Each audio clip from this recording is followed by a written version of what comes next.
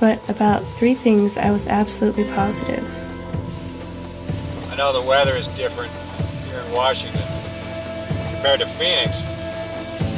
When I moved to Forks, Washington to live with my dad, I expected life to be as dismal and uncertain as the weather.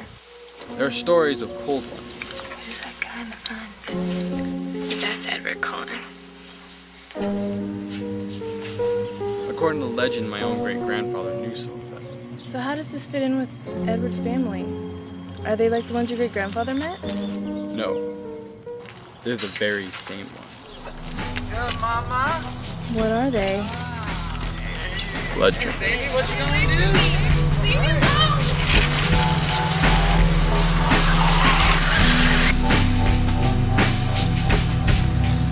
What are you doing here? How did you know? First, Edward was a vampire. Then I met some other vampires that didn't follow Edward's diet. Brought a snack. Don't even think about it. Get out of the way. She smells tasty. Stay away from her. Second, I was unconditionally and irrevocably in love with him.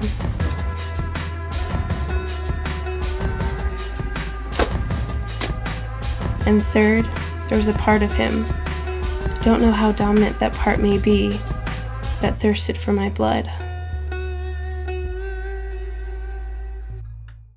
Hi, I'm Amanda Ryan, I'm Alicia Cram, and that's our take on Twilight. Twilight by Stephanie Meyer. Available now at your nearest Pima County Public Library.